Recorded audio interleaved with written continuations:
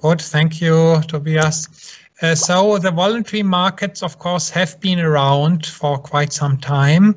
On the left-hand side, you see the so-called verified carbon standard, the dark blue curve, and the so-called gold standard, which is the light blue curve.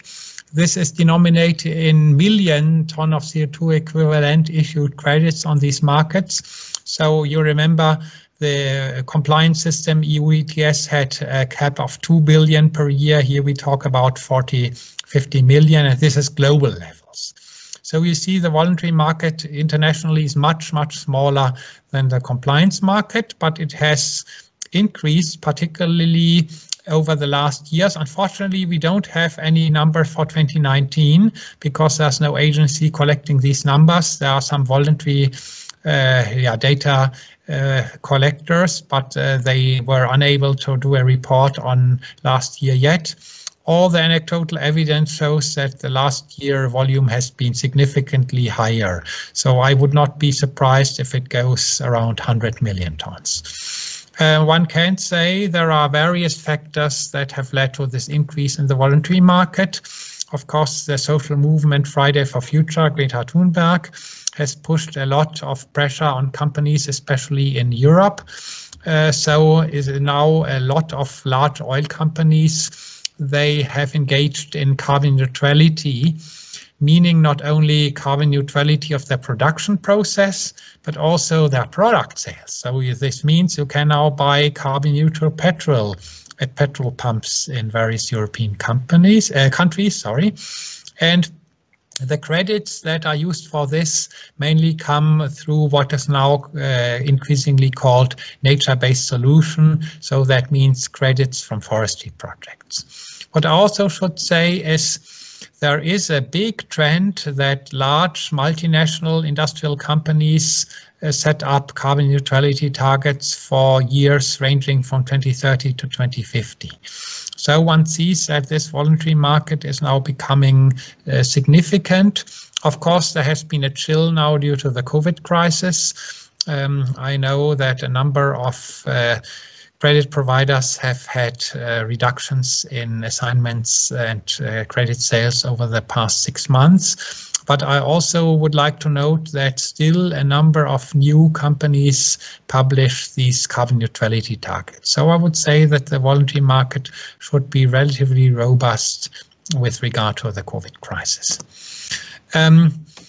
As I mentioned, there are various standards in the voluntary market. So the so-called verified carbon standard, which is overseen by an entity called Verra. There are also then forestry specific standards like Plan Vivo. And there are then so-called premium labels, for example, what is called Climate Community Biodiversity Alliance, or I mentioned the gold standard already.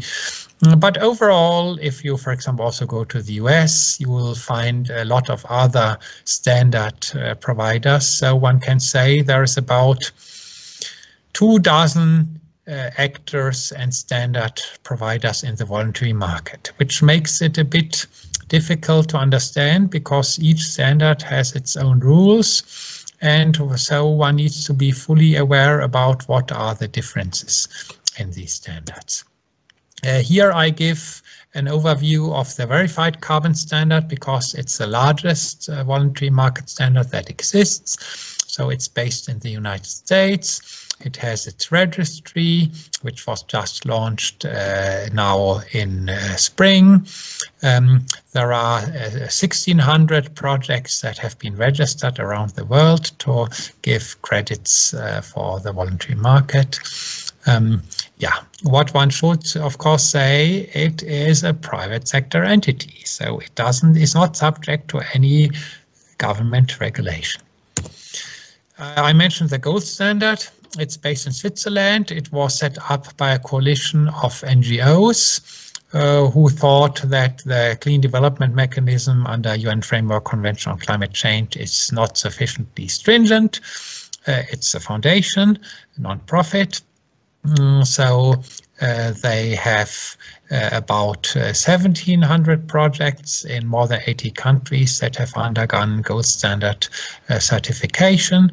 And now this gold standard is going beyond carbon, that it wants to set up standards also for water and for other sustainable development benefits. So it's quite innovative entity.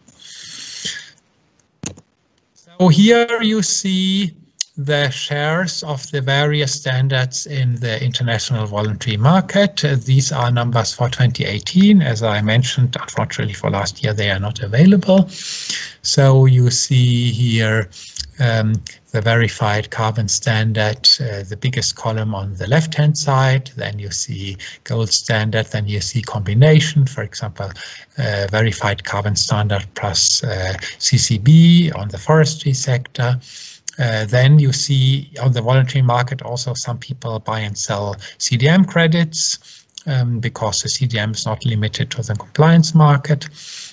And then you see further smaller players. But you see the market is relatively concentrated. What is also important is to see the price differential. So here the big players have relatively low prices. Some of the niche players have higher prices, but one needs to say that some, of course, of these niches are then related also to specific national circumstances. So this shows there is not one voluntary market. There are many parts of the voluntary market, and they have very different characteristics. And that, of course, means one can learn from these various aspects, but overall one needs to say that it's, the voluntary market so far has not been able to reach volumes that are comparable to the compliance market, and that also it is very important to understand that even the biggest players in the voluntary market have had issues with regard to the demand. Because, for example, gold standard, one knows that the price for gold standard credits is relatively high, but at least until last year, the demand was not sufficient to actually really generate acquisition of all the credits that were there available on the market. So all the voluntary markets always fight with the question, how do we get sufficient demand for our market? Here I just give the cycle of how the voluntary markets work. So usually you develop first the documentation of a project that generates emission reduction credits. And at this phase, you may not yet have decided on which of the segments of the voluntary market you want to get with your project. Then you implement your project. Of course, at that time, you need to know which standard you want to use because you need to do the verification. Once the project is up and running, you regularly will want to get the offset credits, having them issued, get them into a registry, and then you can trade them. And of course, somebody needs to cancel them. That usually would be the company, for example, who wants to be carbon neutral.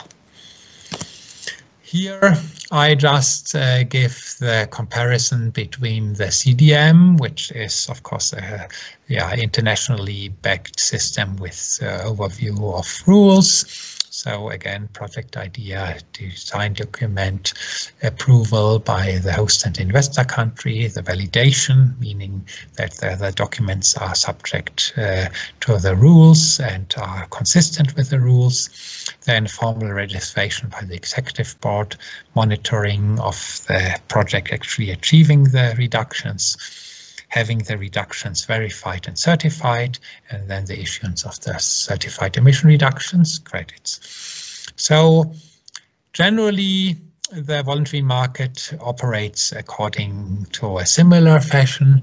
Here on the right-hand side, we just have the process again, project idea note, design document, validation, verification, issuance. Then the project developer wants to give it to a broker or maybe try to sell directly, and then there will be the entities who want to use the units. So with that, I would like to end my presentation.